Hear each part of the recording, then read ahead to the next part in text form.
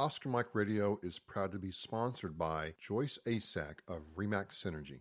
Hi, this is Joyce Asack with Remax Synergy. I am a real estate agent that services the South Shore. You can follow me on Facebook or Instagram by following Joyce Asack at Asack Real Estate or my website, asackrealestate.com. You can also reach me directly at 508-942-7146. For any buyers or sellers that I'll be working with in 2019, a donation will be made in their name to 22 Kill. Hello.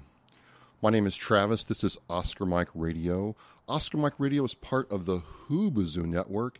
You can find out more on hoobazoo.com. And this is number 148. Today is May 16th, I believe. And I'm remote in a place I've been before with you all. I am in southern Massachusetts at Wild Hearts Horses for Heroes, talking to the owner, president, CEO, woman extraordinaire, supermom, Julie Lovely, on Oscar Mike Radio. Julie, welcome back. Thanks so much. It's so nice to talk to you. It is nice. We have a nice, beautiful day. There's no rain. I absolutely love doing this podcast in your barn. Oh, thanks so much. It just feels like I'm surrounded by the story and what Wild Hearts Horses for Heroes is about. For those people who don't know about your organization, can you kind of tell us what you're all about? Sure. So we run two programs. One is specifically for veterans that have PTSD, and that's called Wild Hearts Horses for Heroes. And then we have a second program that we run called Equine Facilitated Psychotherapy. And those are private sessions with our therapist, myself, and horse. And those aren't necessarily for veterans, but they can be. We work with people that might go to a therapist for all different reasons, but instead of going to an office, they come here and work with our horses.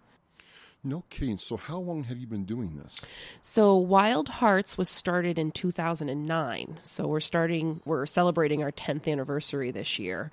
And then in 2013, we started the Equine Facilitated Psychotherapy program. And then in 2014, we ran our first program specifically for veterans. So you have been doing this really for 10 plus years. Yeah. Because there's the time to actually think of your concept, plan it out, prepare, and execute it. But you've been providing services for 10 years. That's right. Amazing. Right. How's it feel to hit that 10-year mark? It's an amazing feeling. And we've gone through a lot of transitions. And I think we've really paid attention to what our clients and the people in the community have needed, which is why we did go through a transition back in 2013.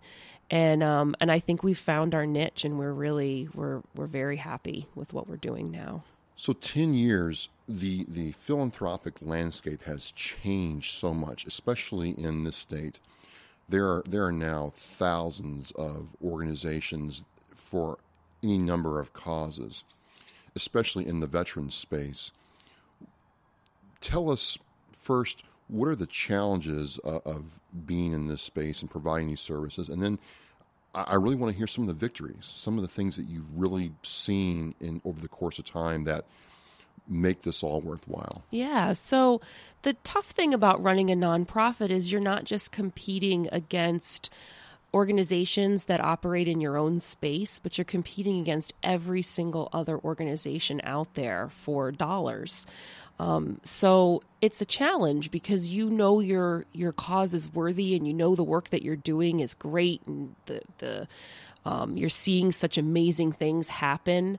But at the same time, there's some other really worthy causes out there, and so you're competing against all of those for dollars. So what we try to focus on is really building relationships within our community, because we feel like the people within our community can get to know us and really understand what we're doing and see the influence that we have over the people that come to the program and everybody that is in their lives. So their friends, their family, their coworkers, and they can really see the reach that we're having by running our program. So you're in the community, you're local. What does the community think? Because you're driving along, and you could drive right past your place here, not even know there's a farm here, but you're definitely in the community. What's that like when you talk to community leaders and neighbors and friends about what you do? Yeah, so we're sort of tucked back. We're a private little farm. We don't have a sign, and we did that on purpose because we want our services to be private. We don't want people stopping by when we have groups here or we're running private therapy sessions, and we want it to feel very safe here. So we purposely don't invite people to the farm unless it's by an appointment. So we have to get out there in the community to let people know what we're doing. Because like you said, you could drive by this farm and have no idea that it's even here. So we work a lot with community organizations. So the Lions clubs, the Rotaries, local banks, local businesses, business organizations like the Bridgewater Business Association or the Metro South Chamber. And we really just try to let people know the type of work that we're doing, since you can't always come here and just drop by and see what we're, see the actual work that we're doing. One of the things that really stands out to me about this place, every time I've come here, whether it's been to observe or talk to you, I get this sense of calm. I get this sense of peace, and I can't understand sometimes why that is. And I don't know if it's just the fact that I'm on a farm and I grew up on a farm and I'm back to my roots, or the fact that I'm away from all the external things in life and can just, let this experience surround me.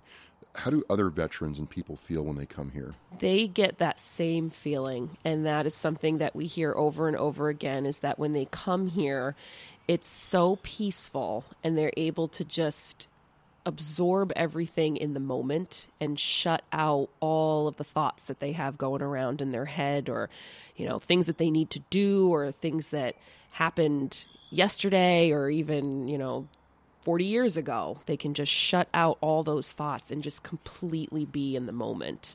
Well, speaking of the farm, now I've noticed a couple of additions, small additions. You have like these miniature horses. Walking around before we started talking, I'm like, I didn't see that last time.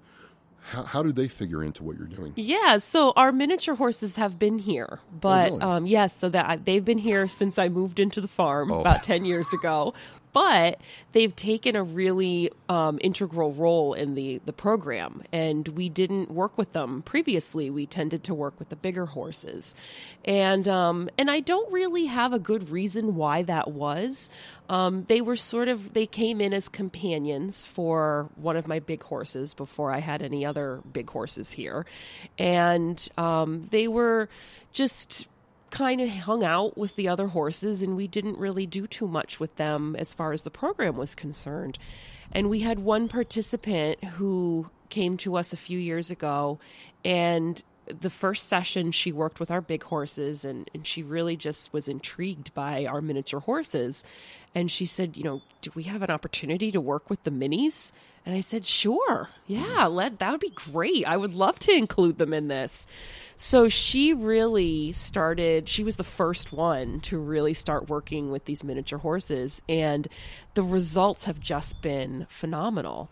They came from a rescue. Okay. So they didn't have a lot of training, and they didn't have a lot of trust, and they mostly just sort of trusted me, to feed them and groom them and take care of them, but they really didn't trust anybody else.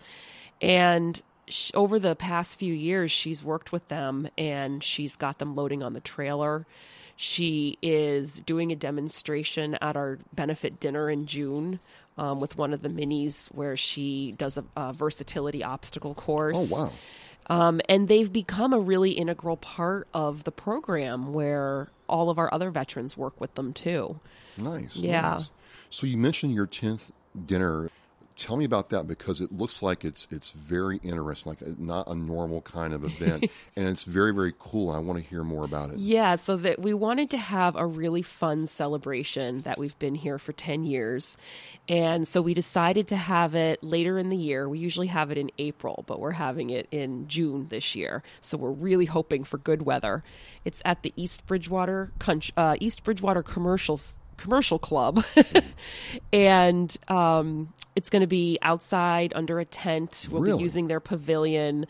Our miniature horses will be there. Mary Ellen, who's the veteran that I mentioned, has been working with our minis, is going to do a demonstration with them. We'll have a big barbecue. Two Jerks Barbecue is going to do all the food. So it's going to be fun. So speaking of Mary Ellen, what's it been like when you first met her to now she's working with the miniature horses and now presenting them at your event? What's that like? Because you had to start with her, work with her, and I've watched you work with the veterans, and once the veteran kind of lets down their guard and understands what you're saying to them, all kinds of good things happen. What's that been like for you to watch her do that? It has been so amazing to watch her transformation with these horses. When she first came to us, she had no horse experience. And when people come to us, we don't ask them about their history. We don't ask them about their past traumas. We're just focused on the moment. We're working with these horses right now. And that's what we focus on. And she worked with some of our big horses, and then she took an interest in the miniatures. And over the past few years, she has gone from a participant to being a volunteer and helping other veterans who come and work with the horses. And she's also a certified peer specialist. So she's taken a role in our program where if other veterans need to talk, they have her to be able to talk to. So she has much more of a leadership role in the program than when she first started, and it's just been absolutely amazing to see. So someone came here for some healing, some rebuilding. They started working through your program and then were able to take what they learned and help others. That's really what you want to see for anybody. That must be, it has to be amazing.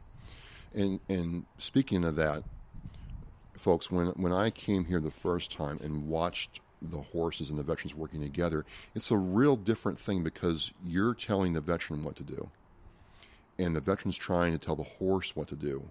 And it's kind of like you all three have to be together to make this work. How prominent does a horse figure into this? Because it seemed like the horse knew what to do.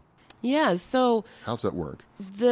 What we hope happens through the time that our veterans come to the program the very first day until the very end of the 10 weeks is they build a partnership with our horses, and they really learn how to work with them and how to ask them for certain things and have the horse respond the way they want them to because they trust them. So a horse doesn't necessarily have to do these things. Horses in the wild, their main goal is just survival. So it's pretty amazing when a horse chooses to work with a human being because they don't have to do that. Really? Yeah. Now explain that to me. I didn't realize that. Yeah, so this is one of the things people will often ask the difference between dogs and horses. And horses are prey animals. So their survival in the wild is dependent on their abilities to read other animals' intentions. So our trainer, Jen Goddard, she was actually just telling me a story about how horses in the wild, they'll go down to, say, a little watering hole, and there'll be lions drinking out of the watering hole. Now, lions are predators of horses. And because horses have these finely tuned instincts, they can tell if the lions are in hunt mode or if they're just, getting a drink and they have no interest in hunting right at that moment. And so you'll see a lion and a horse drinking out of the same watering hole because the horse can read the lion's intentions and know that he's not going to hurt him at that moment. Yes, that's one thing that maybe you can explain better than I can when I talk to people about what you do, is I try to tell them, look, I'm watching the veteran work with the horse. And you're like 20 yards away from the veteran. They're in the middle of the paddock. But that horse seemed to understand that the veteran was having some challenges getting used to walking them around in a circle. And I couldn't understand how the horse picked up on that. Maybe you just explain that to me, but it's really different to see because, dogs and cats, like people, there's this cat walking around while we're talking right now, and the cat definitely runs the show here. Oh, he does. But it's different. It was very, very different. So you're telling me the horse is kind of like empathetic? Yes, yeah. Okay. The horses are very empathetic. And like I said, they can read our intentions. So when you're working with a horse, you have to have a lot of self-confidence. You have to be thinking about what you are expecting the horse to do. You have to have leadership skills because the horse is looking to you for guidance because we're the leader when we work with a horse. So, and that's what we work on here is developing those skills to be able to communicate with a horse. And so when I show someone how to do a certain activity with a horse, so for example, they were lunging, the activity that you saw, they were had the horse connected by a long line and we're asking him to move in circles around, walk, trot, canter, change directions, stop, face you. And we teach the cues that you need to use to ask the horses to do that, but you have to have the connection with the horse so that the horse feels confident that, yes, okay, he's asking me to do these things and I'm safe and I'm going to do them for him. Well, one of the things that really stood out to me is once the veteran, brought up that self-confidence and they calmed down and they really listened to what you were saying, they were able to communicate to the horse what they wanted the horse to do. The look on their faces, the transformation. I mean, I'm not trying to be over dramatic here, but it was a very marked change from.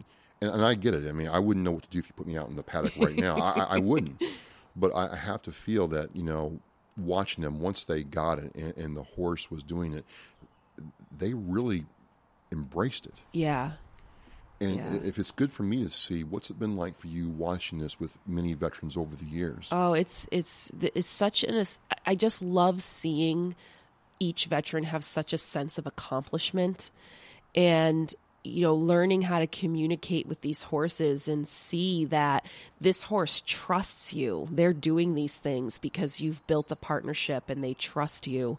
It's what keeps me going with this program. And we had talked about before we started our broadcast about how exhausting it is to run a nonprofit, but coming out here with the veterans and seeing what happens with these horses, and it's beneficial both ways. It's so therapeutic for the horses and it's therapeutic for the veterans. And it's just such an incredible thing to watch. Yeah, because last time, and I'll have those podcasts in the blog post for this podcast, they're telling me how it's, I'm angry or I'm upset or I'm just afraid. And I come here and I'm happy and I feel so much better. It's just amazing to sit there and hear that and then to see it also at the same time. I was sold. I couldn't believe the change in their lives. So for this year, it's been 10 years. What do you have going on this year for Wild Hearts? So this year we have our 2 sessions that we run from for 10 weeks each, Friday mornings from 9 to 11 a.m. We're actually about 2 weeks into our current session. So we run one from May to July, and then we run a second one from September to November.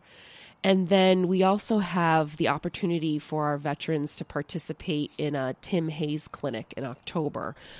Tim Hayes is a natural horsemanship trainer, and he runs a one-day equine therapy clinic. And it's just a great opportunity for them to further what they're doing here in a different setting at we're running it at a beautiful farm in Carver. The owner, Beth Arnold, has donated her space to us so that we could run this clinic. And it's an opportunity, too, for the staff to learn, for myself to learn. And because we're always learning, and to be able to learn new techniques and incorporate them into what we're doing with horses, it's just a great opportunity. So it's open to the public. Anyone can come to the clinic. The veterans who participate in our program can work with a horse in the clinic for free. We'll cover the cost for them. but anyone can come and watch. One thing as we're sitting here talking that came to mind is every person, every veteran is different, right?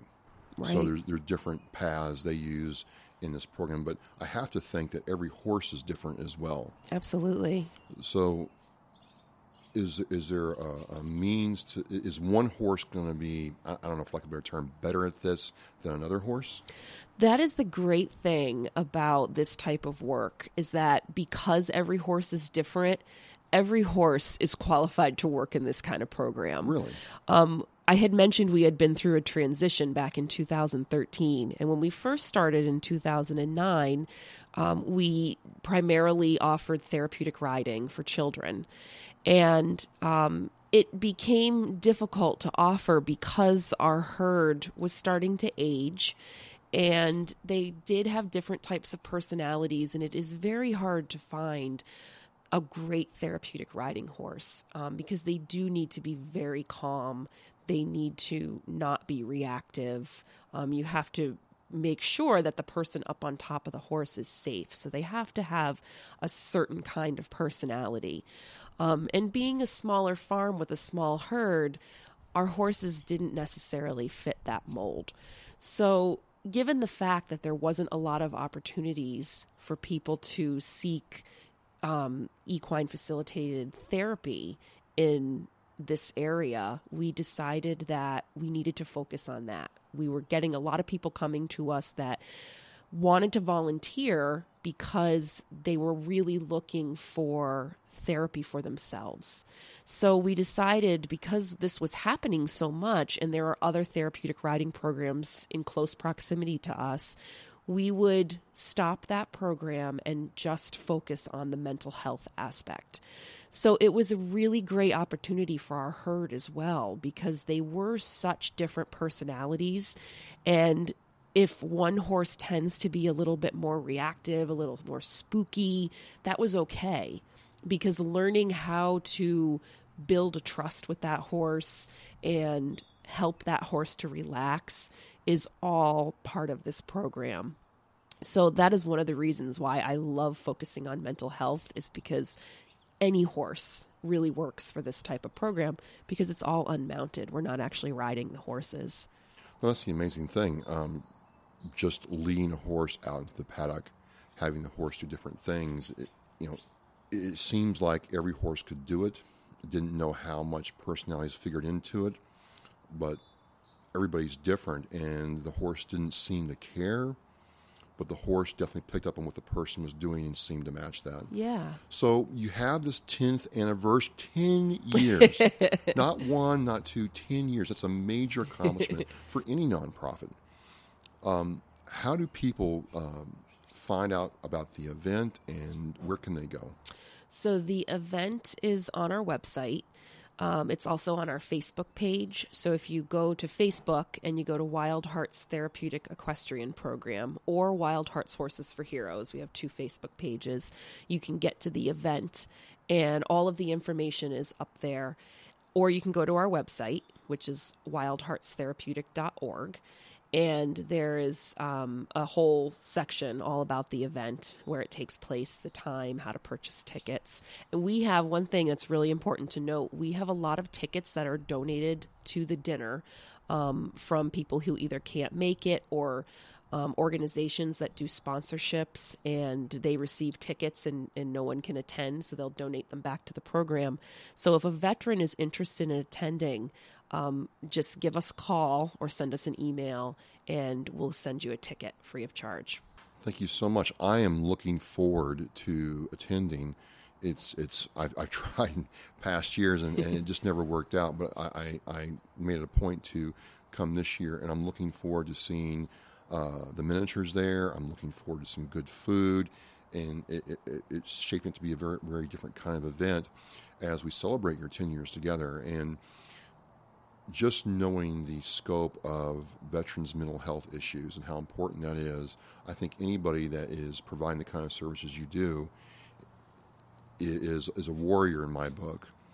And so as you go into this year, into the next 10 years, are you starting to see the fruits of your labor come back to you. Absolutely, yeah. And one of the biggest ways we see it are the veterans who return to our program, year after year, because they enjoy it so much. It makes them feel so good.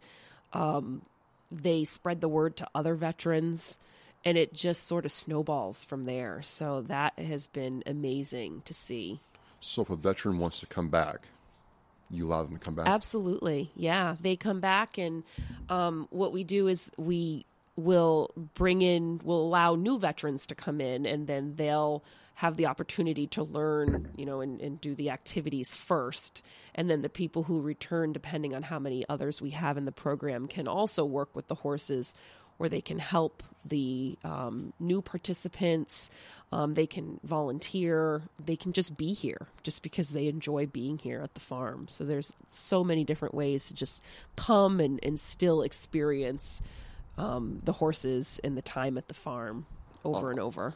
Awesome. So Oscar Mike Radio is about people who are on the move, literally, for veterans and supporting military. And Julie Lovely is one of those who's been on the move for a very long time. Julie, I just want to say congratulations on 10 years of service. I know the next 10 years are going to be great as you grow and more people partake in your services.